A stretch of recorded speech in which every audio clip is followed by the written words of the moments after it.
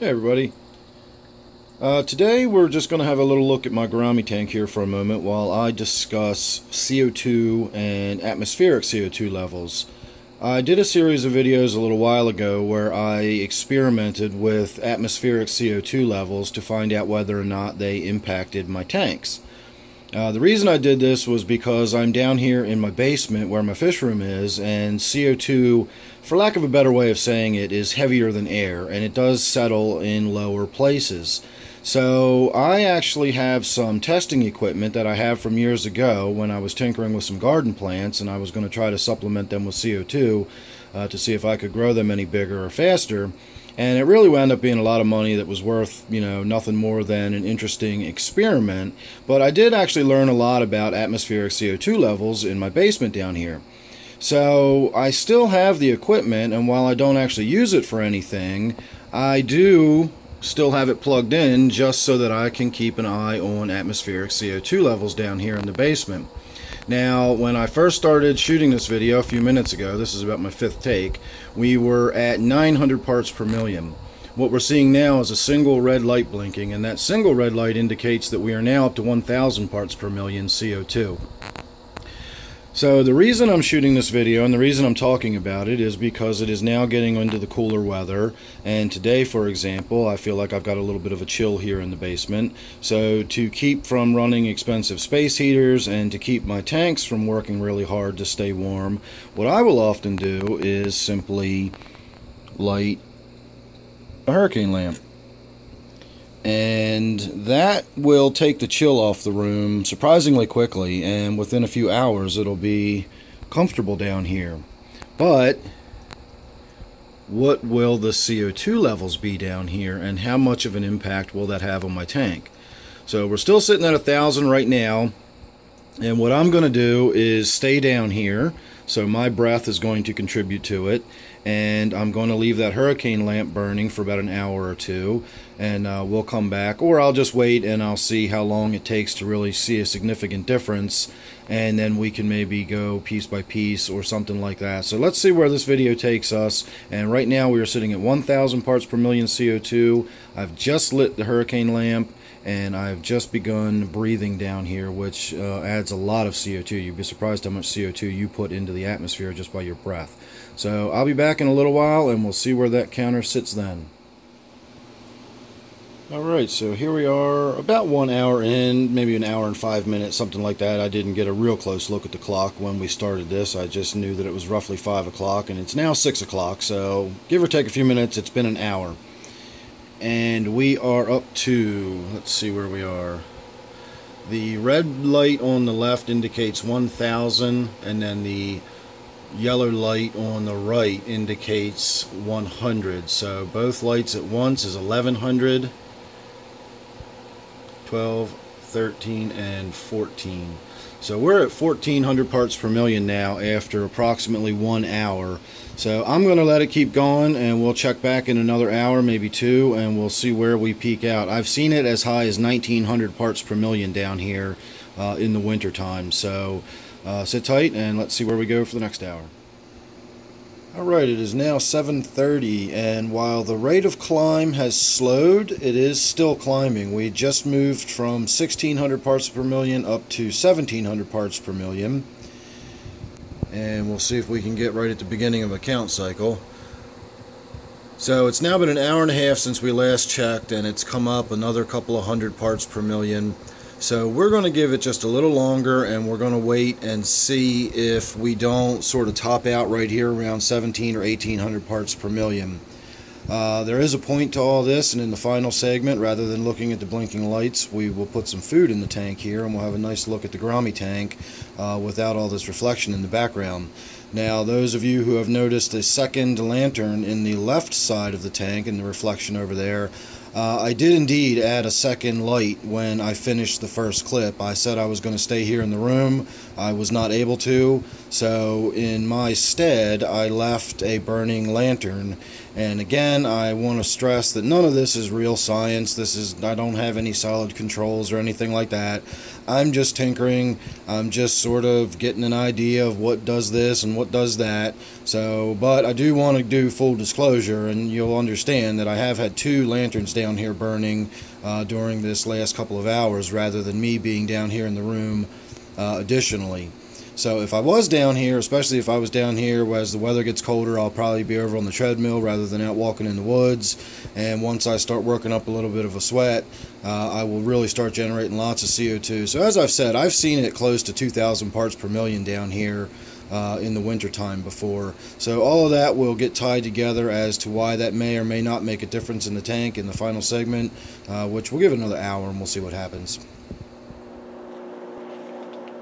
Alright everybody, I'm going to throw some crumbled up algae wafers in here.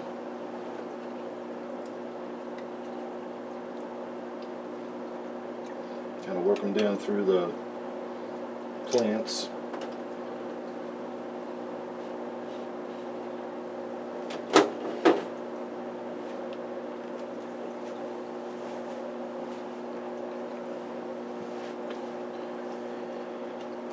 Alright, so now that there's some algae wafers in there, that'll give the fish lots of activity for the next few minutes. What is the significance of having the CO2 higher or lower in the room or whatever? What's the big deal about it? Well, you know, I have low-tech tanks. I don't have any CO2 injected in them, but I also have pretty lush tanks. And a while back I got to wondering about whether or not the elevated CO2 levels here in my basement had anything to do with why my tanks grew so fast, since I don't have injected tanks. And I knew the CO2 levels in the basement were higher, as I said before, from my overwintering of various plants down here, and CO2, measuring the CO2 levels with me being in the room and not being in the room, and I got a really good idea of how much CO2 actually accumulates in the basement. Now, I said that CO2 is heavier than air, and what I mean by that is the molecule, the CO2 molecule, has a greater molecular weight than either oxygen or nitrogen, which are the other 2 gases that comprise the vast majority of what our atmosphere is. So the CO2 in still air will tend to settle towards the bottom of its environment. Now, it's not so much denser that it will displace the oxygen or the nitrogen, so you don't have to worry about suffocating in the middle of the night if you fall asleep on the floor in the basement. If you've got a lot of candles and stuff burning, you may not want to lay on the floor all night, because the CO2 could settle and it could raise to levels that might be bad for you. But I don't ever get near levels like that. You need to get well over 2,000 parts per million before you start getting into unhealthy levels, and I think it gets up to 4,000 parts per million before you start getting into dangerous levels. So just by me coming up and down the steps, my basement is not completely airtight sealed. There's cracks in my windows and doors, so on and so forth. So you don't have to worry about suffocating or asphyxiating in your basement. Oh, it looks like my striped Raphael there to the left might be coming out and making an appearance. So at any rate, I knew I had elevated levels of CO2 in here, and I wondered if that wouldn't be enough to impact the growth in my tanks. And so I did a series of experiments, and I don't know whether it really is or not.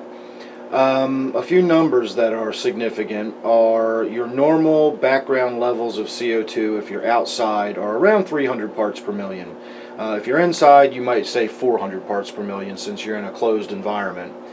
So with levels that are now at 1,800 parts per million, I don't know if I mentioned that, but we have gone up to 1,800 parts per million. It is 8:30 now, it's an hour later, so we're probably getting into the upper end, especially since the room is about 85 degrees now. So whether we're getting any higher or not, I'm turning the lights down because it's getting really warm in here. So as far as I'm concerned, 1,800 is where we've topped off. Now, if your normal background levels are, let's say, 300 parts per million, 1,500 parts per million would be 5 times normal levels. In your normal fish tank, if you're in your room and you have 300 parts per million, you've probably got about 4 parts per million dissolved into your tank at the most, maybe 3 parts per million dissolved into your tank. It's not a 1-to-1 ratio. It does not equilibrate like that. But, and again, this is just speculation on my part. I don't have the equipment to actually do the testing to find out if I'm right or not. But if I've got 5 times the level in my atmosphere down here, it seems to me that that would translate to 5 times as much of that CO2 would be getting in my tank. So even though I'm not talking about 1,800 parts per million in my tank, if a normal tank has 4 parts per million or 3 parts per million, and now I've got 5 times that, does that put me up near 15 parts per million? Now 15 parts per million is about the low end of where you would want to be if you were injecting CO2 into your tanks. You'd want to be up to about 30 parts per million ideally. But 15 parts per million is apparently where the plants begin to really get hypercharged from the amount of CO2. Now, I don't know whether this is really true 100%. My levels down here don't stay at 1,800 parts per million. You know, often I'll come down here in the morning and they're 800, 900 parts per million. They're usually higher than normal, and I never see them below about 700 parts per million, even if I have the window open in the summertime. If I've got the fan on, you know, actively exhausting the basement and pulling nice cool air through the house, then yes, I'll drop all the way down to 300 or 400 parts per million down here. Normally, however, I'm between 1,000 and 1,200 usually. So I figure that probably translates to 8 or 9 parts per million in my tanks. Now again, if 1,500 parts per million is where it supercharges, and my tanks upstairs where my plants just seem to stay alive but not really grow, my plants down here are somewhere in the middle. So I don't see why having more CO2 in my tank would not affect the growth of my plants. So make what you want of that. I don't really know, again, exactly how all of that works, but that's my speculation, and based on the stuff I did before, I did a lot of studies with this. I wound up taking water and taking it upstairs, and I could actually see it degas overnight. And that's another significant point, as the more CO2 you have dissolved into your water, the more you're lowering your pH. Dissolved CO2, or CO2 that's been dissolved into water, is carbonic acid. So the more you raise the level of carbonic acid or CO2 in your tank, the more you're lowering your pH. So I've actually taken tank water and put it upstairs overnight, and I've seen the pH come up significantly. So I know my tanks down here hold more CO2 in the water than my tanks upstairs do. It's just, I've already done all the experimenting, I've done all the testing on this and proved all this stuff out. But since, as I've already pointed out, this isn't real science, this is just me tinkering, I can't say definitively that yes, the greater amounts of CO2 down here in the basement do really impact my tank. But I really believe they do, and I've got a lot of circumstantial sort of evidence to support and back that up. I also wanted to point out that if you are just considering any of this stuff, and again, this is all just food for thought, it's not necessarily anything to do with how to run your tank or maintain your house or anything else. I'm just putting information out there because CO2 does affect your tank. It not only affects your plant growth, but it affects your pH in your water. If you've got elevated levels of CO2 dissolved in your water, you're going to have lower pH. So that may be something to consider. If you've got a tank in the basement and you keep having issues with the pH lowering, consider that. Maybe if it's a 10-gallon tank or something, try moving it upstairs for a week and see if suddenly you don't have no more issues with low pH, and suddenly your pH is stable around neutral or 7.2 or wherever you think it should be. Again, just food for thought. This is all just information being thrown out there. So at any rate, I'm going to call that the end of this video. It was just something I was tinkering around with today. It was a rainy day, so I thought I would do something. And on that note, keep in mind that as the weather moves into winter, we will be getting more and more videos of more and more interest, rather than me just shooting off the random thing between my outings nowadays.